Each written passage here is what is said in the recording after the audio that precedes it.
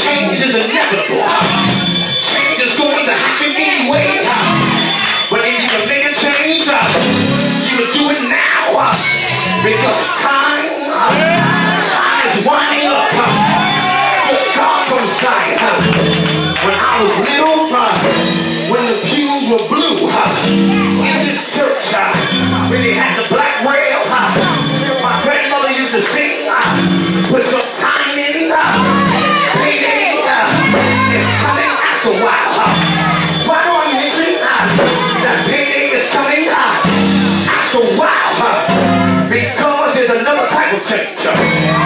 There's some of us that have received the gift of the Holy Ghost. And when we had the Holy Ghost, that was a change. And why is that change important? Because we were at ransom. We were held hostage. And there had to be a payment.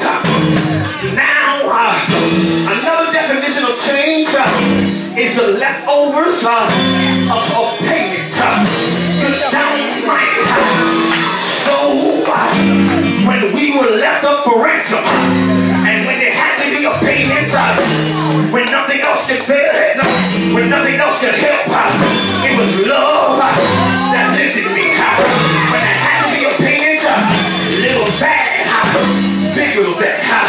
He sang about the payment earlier.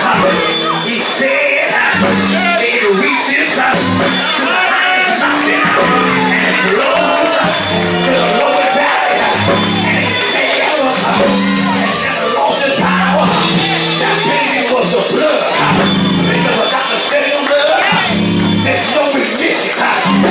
So when Jesus paid it all, and all to him I owe.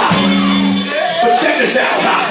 When Jesus he made the payment, he took away the part of us that he didn't need, and he kept, he left us with the change.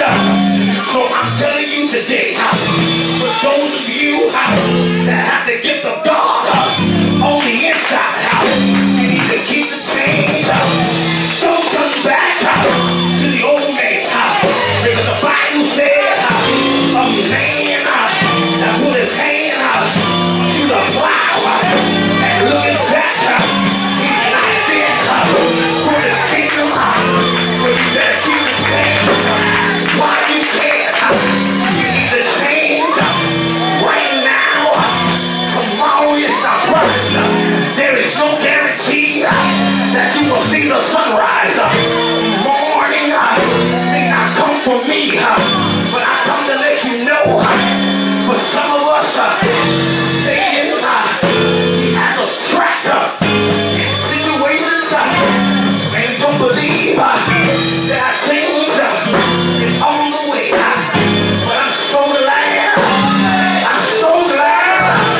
like Job said, all my appointed time, I'm gonna wait until my change comes.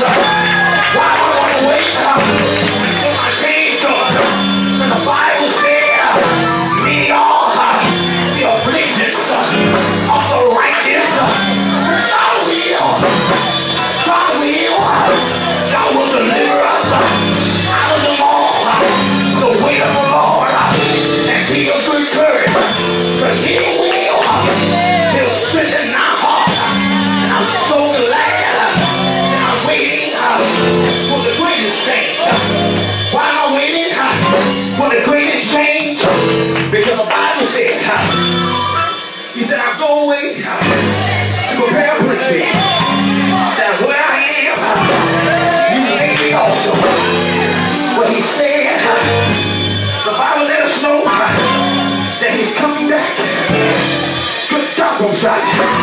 I can't wait for this change. He said that he's coming with the trump of God and with the shout of the archangel. And those who are dead in Christ, they're going to rise. They're going to rise first. Good God Almighty.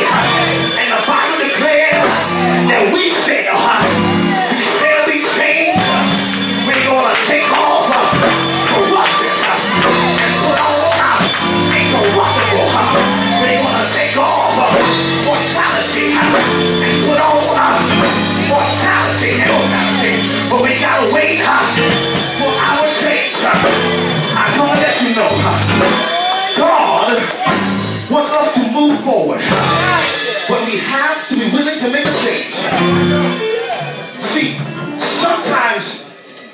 the change is not necessarily the physical one.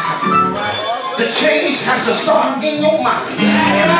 That's why I said, let this mind be in you, which is also in Christ Jesus.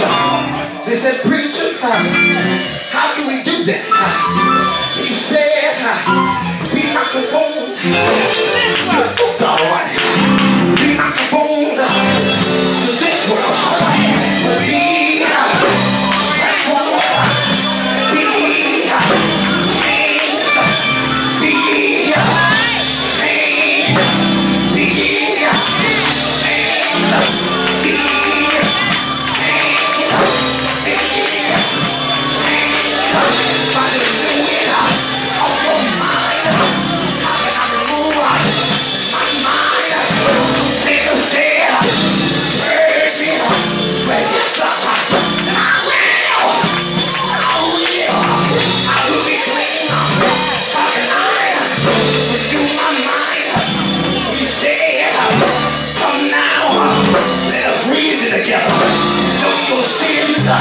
we got scripture. I will. I'll make it white as snow. So be I saw it. I'll make it as war. But say,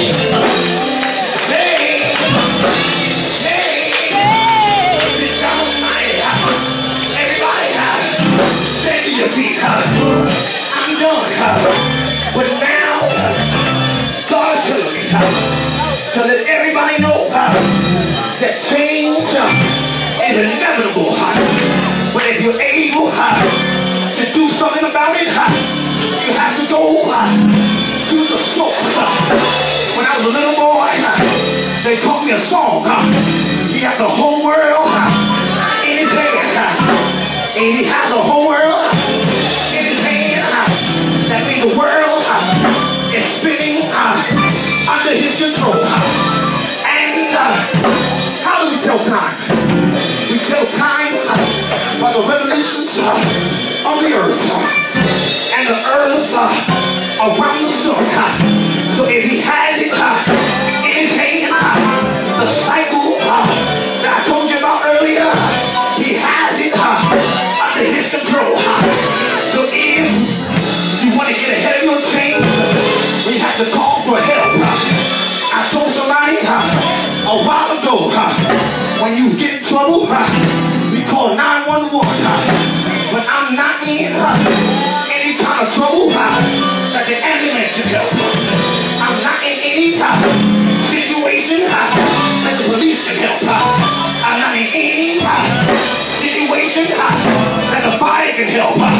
So I need to call on the right kind of help. Give God Almighty. And the Bible said, those who call on the name of the Lord shall be saved. The name of the Lord is a strong tower. The righteous run into it and they are safe. So right now, the altar is open for anybody who needs change in your life. But if you come to this altar, open up your mouth and begin to call on the name of Jesus, because there's power in the name of Jesus. There's power in the name of Jesus. There's power in the name of Jesus. The altar's open now. The altar's open now. Some of us, I'm telling you now, the Bible, Jacob struggled with all for so long because he was fighting pride. My cousin all day long has been talking about pride. But you got to put pride down because God despises pride. God hates the proud. Good God Almighty. So if you don't want to come to the altar for yourself, I know that you know somebody that needs a change in their life. So come now to the altar, calling on the name of Jesus. Jesus. Jesus. Jesus.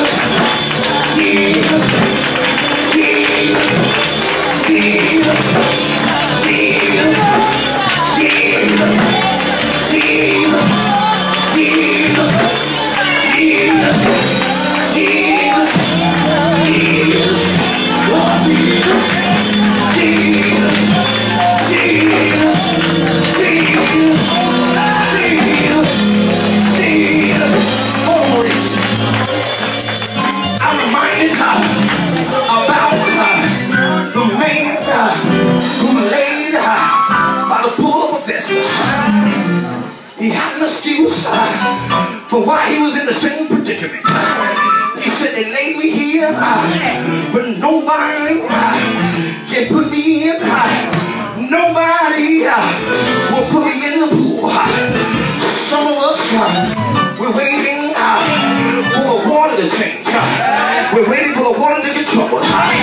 But Jesus, God, Jesus came by, and Jesus said, what would you have me to do for you? And Jesus, he said to him, take up thy bed and walk. Understand, he didn't make it to the water.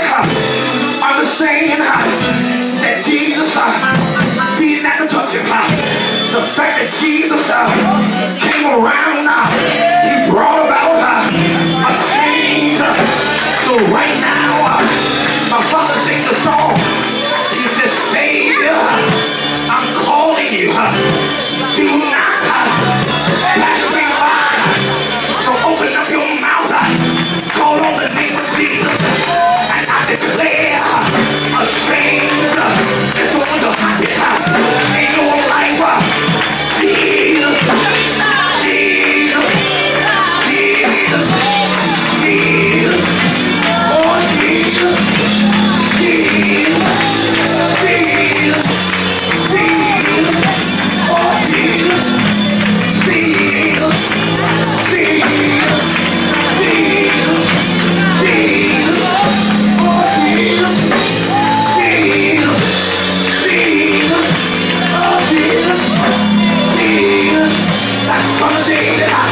Have mercy, have mercy, oh Jesus, Jesus, Jesus, Jesus, Jesus.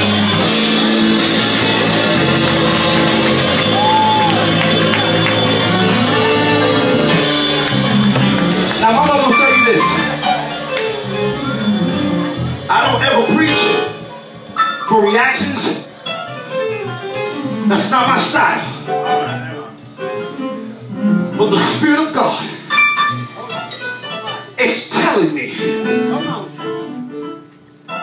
pride has to be destroyed before it destroys us. There's no way in the world that everything is perfect in our lives right now for everybody in here. All he's telling you to do is call on his name. All you gotta do is call on